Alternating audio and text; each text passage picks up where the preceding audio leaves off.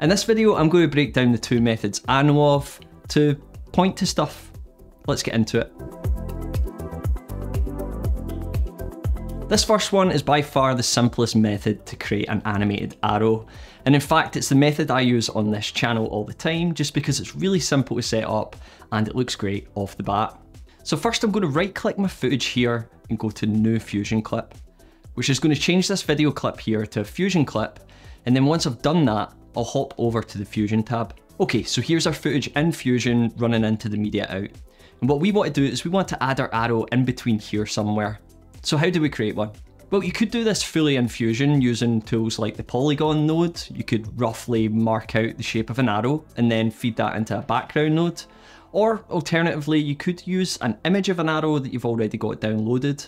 But what I like to do is to create my arrows first in Affinity Designer and bring them over to Fusion. If you've followed the channel for a while, you'll know that I'm a big fan of the Affinity suite. And if you're trying to do motion graphics in Fusion, then creating things in Affinity first can be really helpful. So I've got an arrow that I created inside of Designer, which is quite simple to do.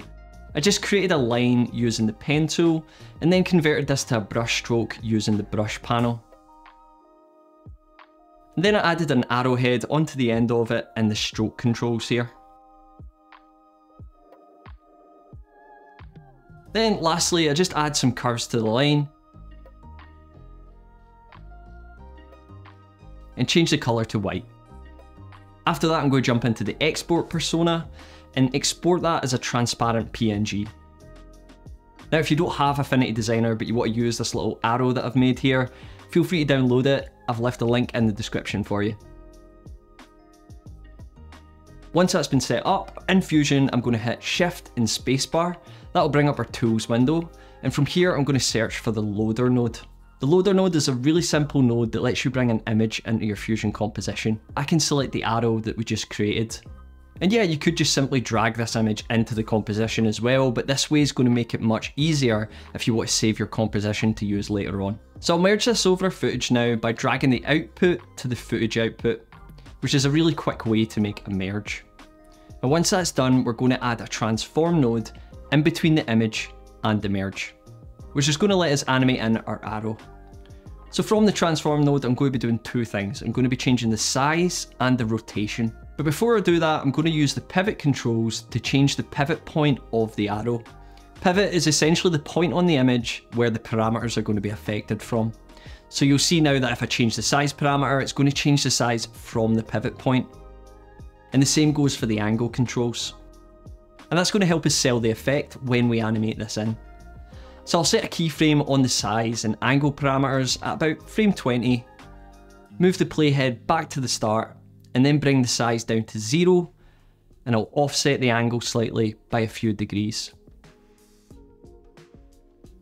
Now if I play that back, you'll see that our arrow animation is taking shape, but it's a bit rigid and linear. So next I'm going to jump into the spline tab, and from here I can highlight the points, right click, and go to Ease Out Cubic.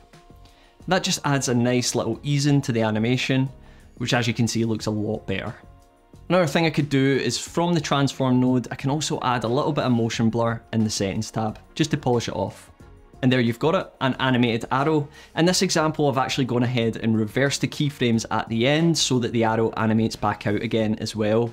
But what if we wanted to change the size of this or the position of it after we've done that? Changing it in the transform node is going to mess with the animation we've set up, so how do we do that?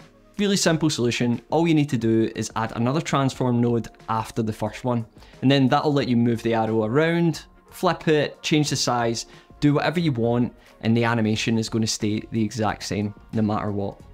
And there you go, you've got an animated arrow. Now, naturally, you don't want to have to do that every single time you need an arrow in one of your videos. So I've left a link up here to another one of my videos that shows you how to save effects like this as a macro. And if you take the time to learn how to do that, then it's going to let you pull this in from the edit page whenever you need it for your videos, which is really handy. Okay, so maybe you want to do something a bit more advanced than that. What about an arrow where an arrowhead follows the path like this? How would you do that? So this is totally possible in Fusion, but the workflow I'm going to show you here is admittedly a little bit weird. So first we're going to start by creating a background node and connecting this up to our media out. I'm going to drop the alpha down to 0, and that just gives us a nice transparent background to build this on top of. Alternatively, you could put this over some footage if you wanted to do that. Next, I'll add another background node and merge this over the original one. And this is going to be used to define what the colour of the arrow is. Then we're going to feed a node called Mask Paint into this. Now it's not that dissimilar to how the polygon node might work, but the paint node's got a few extra controls that are going to really help us here. So first things first, I'm going to come into the stroke controls and I'm going to drop the spacing to 0 because we don't need any spacing on this path. And I'm also going to select the circular brush here. Then with the node selected, I'm going to come up to the viewer and select the polyline stroke tool. And that's going to let you draw in your arrow path. Once you get it to the point that you're happy with it, you can then use the write on parameter in the stroke controls to keyframe in the stroke animation.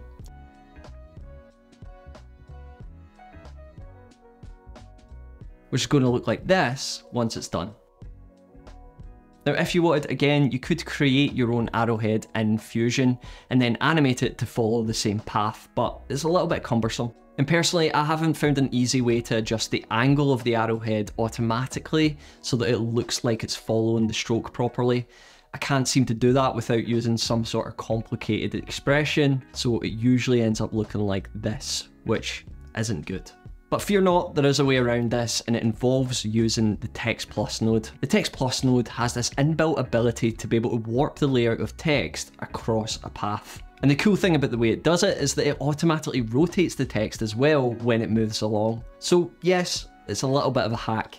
But if you've got a font with an arrowhead already in it, you could use that to add an arrowhead to your path here. And before you go hunting down for an arrowhead in your Wingdings font, I've left a link in the description to a font called Esri Arrowhead. And this font doesn't use letters or numbers, instead it's built up entirely of arrowheads, so there's bound to be something in there that you'll find useful. Regardless though, here's how this works to set it up. I'll add in a Text Plus node to our existing composition, and I'll merge it after the paint path that we've set up. Next, I'm going to go into the text node and we'll select our arrowhead font. Again, there's a ton of different ones to choose from here, but I really like this one here. Obviously, you could just adjust the color and size from here too if you want to, but I'm going to jump into the layout tab and I'm going to change the type from point to path. At this stage, the viewer is going to let you draw a path in, but instead of drawing it in, what we're going to do is we're going to go back to the mask paint node, right click in the viewer and come down to polyline stroke 1 polyline and hit copy. And then we can paste that if we click on the text node again, right click in the viewer and go down to text 1 path and hit paste. At this point, the arrowhead should be stuck to the same path as our stroke. So you'll see as I move the position on path parameter here, you'll see it move along the same path. So now there's only a couple of extra steps left. If you right click position on path and go to connect to polyline stroke, we should have the option to link this to the end of the write on parameter that we already keyframed in the mask pane. And if you can't see that, it might be because you've accidentally skipped that step, so you'll have to go back and animate that parameter first. Now once you've connected those two parameters together, if you play it back, the arrowhead is moving along at the same rate as the stroke. So the only thing we need to do now is to move the arrowhead into a slightly better position because it's not really where we want it to be. So you could do that easily by jumping into the shading tab and scrolling down to position. And from here you can adjust the offset control to reposition where the arrowhead is.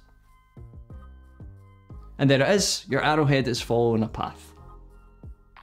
Now I realise this feels like a bit of a hack method, but using a font to generate a shape like this probably isn't as uncommon as you think it is. Font Awesome, for example, is a free font that's made up entirely of unique icons, and they get used on a substantial amount of websites. Chances are you'll probably have seen many of these already, but once you download and install that font, you'll be able to use these icons inside of Fusion. All you need to do is copy across the glyph from their website into the text node of Fusion and then select the font. Which is really handy if you want to combine that with a method that I just showed you to create something like this, or maybe even this. Just a quick one from me before I finish up here. This channel's growing. It's grown a lot since I first started, and I always try my best to get back to every single comment that was left on my videos. but it's getting harder. I know a lot of you guys post questions in the comments, so if I haven't got back to you, then I'm really sorry.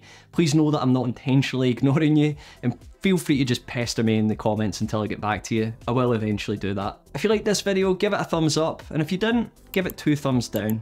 Regardless, if you want to see more motion graphics in DaVinci Resolve, hit the subscribe button, and I'll see you in the next video.